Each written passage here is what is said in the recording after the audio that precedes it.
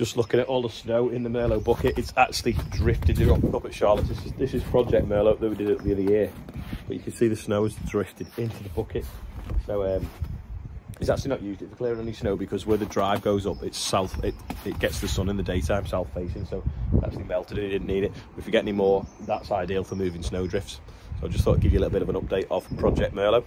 It's still looking splendid. So that paint we bought obviously did a good job, and the tyres have barely worn at all. I think we bought this just at the right time, because they seem to have gone up by about 5,000 quid since we bought this. Obviously it needed quite a bit of work. You can see the videos later, you know, if you go back through the channel, but it's probably worth £10,000 more than we paid for it, because they've gone up by about £5 grand, and obviously we added quite a lot of value to it by respraying it, putting new tyres on it, painting the wheels, and generally tidying the whole machine up and putting some new lights on it. But if you're interested in seeing how we did it up, check out the videos. I think if you just put in Ollie Blogs Project Merlot, you'll find them. Bit of snow left there, so we're going to go sledging on the drift. It's pretty good. We can walk up the bit where it's melted and sledge down that bit. And it's dead deep by the fence.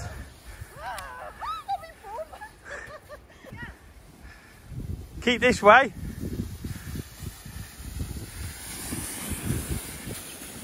Got all the way. Ready?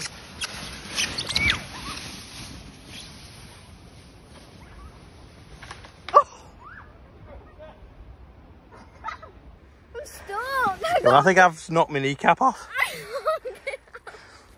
I'm actually stuck, I'm not joking. I know, well, my leg's stuck under that branch. I can't get out. No! This is what happens if you slip off the road in the snow.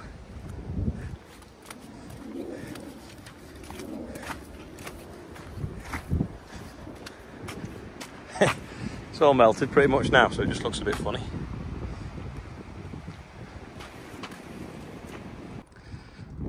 Put that out to stop any more trying to get down, because that van's just around that corner.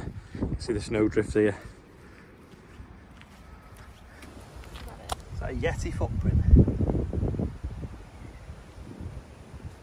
Anyone know what it is? It's actually too hot to wear a hat at the moment. There's the skyscrapers in Manchester. Just looking at the diesel fired hot tub. It's going to go in under this gazebo that Charlotte and Dad are building. That's going to go on the walls as well, because this used to be a muck heap for when it was stables. There's the roof ready to go on. Just waiting for the sofa beds. The engineering and that.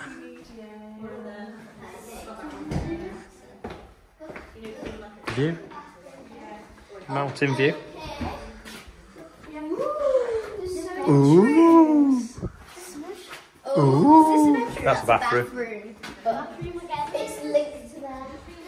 Nice grey radiator in there. Don't jump on the beds. In the bathroom there. Another bathroom. The sofas are arriving on Friday, and it's going to be ready pretty much beginning of next week. There isn't an Instagram page, there isn't an Airbnb page for it yet. It's got 3 bedrooms. But if you go to the link below, Saddleworth Holiday Cottages, that's the current one for the smaller cottage she's got the other side of the hill. So you can message Charlotte on that. Shameless plug, but she kind of needs to start renting out pretty soon, because it's cost a lot of money to build. But the view is amazing, as you can see behind. Back at HQ now, a bit of a puddle in the yard, but the rest of the yard is actually pretty dry, despite us having 19 mil of rain last night. I need my hair cutting again, don't I? I've had a hat on most of the morning. I'm going to go and have a look what the electric board have done, because obviously they were fixing it while I was yesterday watching The Lion King. So we'll go and see, because apparently they had to, well, I saw them digging up, they had to dig the cable back, joint it, and then refeed it, and then put a new kind of like terminal box in underneath the meter, because it got hot or something. So we'll go and see what that looks like. Anyway, it's reading okay now. So apparently this bit is new, because obviously it melted inside the, it said it was L1, but it was L3 that was melted. It said L1 up there though. That is the new cable that they've poked through, because apparently they had to joint it underground. And then it still smells hot in here, and you hear something humming. They obviously had to dig down here, the other side of that tree, I think, and that's where they probably made the connection under the ground there. They filled it all back in again. That goes up to the pole there, which is the transformer that we had to put in when we put the solar in. That is the camera that I spun around to see what they were doing, the solar camera. So yeah, neatest job. Fence was already a bit broken. Shame really that they put a new one of them in, because that's kind of in the way. We could have done with moving that and then put a new one in after we'd moved it. That would have been handier. That was put in a hurry when we did the solar. We didn't realise we had to build it. We thought we just got that pole and the wire came down, but they're like, no, you need a room, so we had to build this quick. So Philip, who used to work at the other farm at Rainhill, he was never a brickie, but I think his brother was, so that's how he learned how to be really neat doing brickwork. So he built it for us, and then the lads putting the solar on the roof. They put the roof on this with what offcuts we had left from the shed we were building at the time. That was 2015, but yeah, it's kind of on the corner of the yard now in a way, which is a shame. It used to be at the back corner of the yard, but because obviously we're making the gateway come in the other direction, it's kind of first thing you see now, which is a bit of a shame. Got this box of windows here that come out of Joe's house, because Joe's put some new windows in his house, so we need to work out which sizes fit best, because they're obviously going to be fitted into here now. Richard finished boarding out upstairs yesterday. That's one of the sort of the last jobs we can do before we start doing the walls, but it's a job to do in the rain, in the snow. So we've got the stairs, hopefully. I think Trucker Tim, hopefully he's picking them up on Tuesday from Cambridge, and then he's bringing them over on Wednesday, so we can get them up in here. Oh, there's the girls running over to do the birthday bumper, so we'll do that as well in a minute. But yeah, it's looking good. We'll work out where we want to put windows downstairs and where we want to put windows in the offices upstairs and get them put in, and then we'll build the straw walls round it. So this is all boarded out now. Already put a window in here. That'll look to the new drive.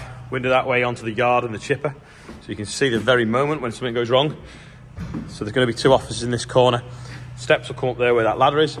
But can you see which piece of plywood was on the top of the pile?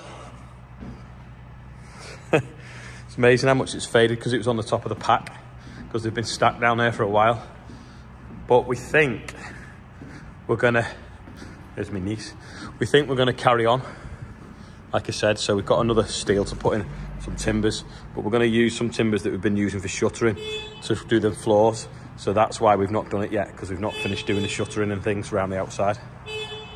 Yeah, the problem is it's quite dark in here, because obviously we've got the roof on and no windows just yet, and then not even any lights in it.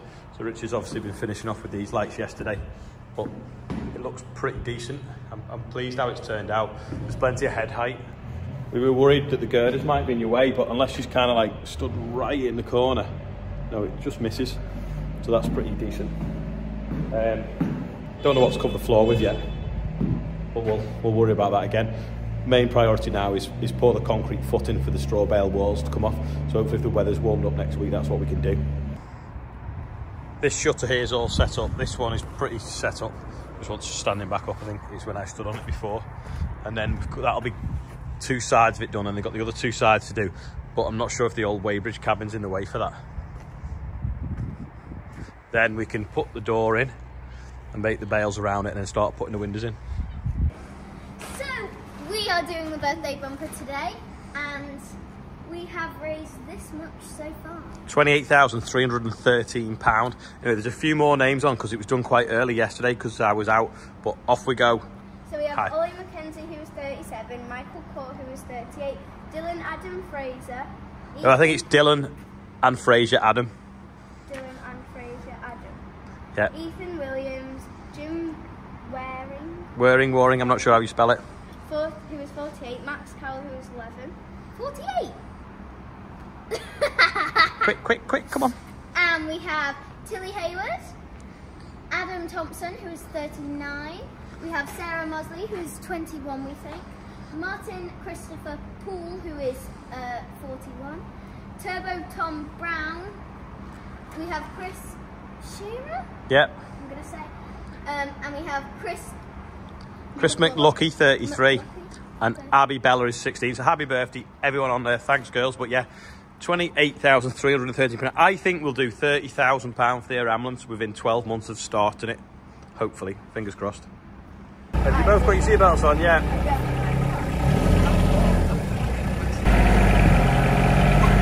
Olivia pretending she knows what she's doing, backing up, looking in the mirror. Olivia's having a go at the buggy in low, but I'm not actually sure whether that's legal, because it's safer than a quad to drive, but it's classed as a tractor, and if it's a tractor, you have to be 13 on private land. But if it was a car, it'd be legal, and if it was a quad, I think it'd be legal. So, don't know, but she's safe in it. But you can get little small Polaris ones that you can put a geofence around the field. You saw them last year at Chatsworth Show, and one of them would actually be quite handy, because then you can control the speed off your phone. But I didn't want to go in on the quad in case she rolls it over. The mad thing is, a four-wheel drive car like that is legal to drive on private land at any age. But I don't even trust myself in that around the yard, to be honest. Sorry, I mean a chocolate button. Hopefully it won't be too wet tomorrow, because we're going to get this beast on the drill. So it's come back from Bill and Joe's and it's now tucked up in the shed, ready to go.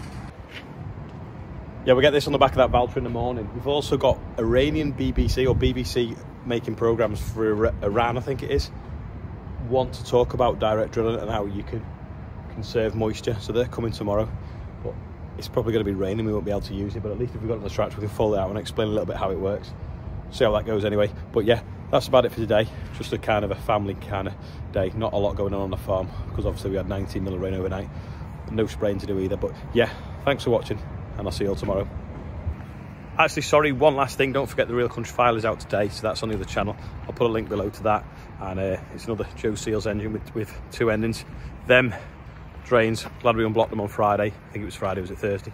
Because they're all running well now. So no flooded weighbridge. Anyway, really is the end now. See you tomorrow. Hope you enjoyed it, even though it was a bit boring.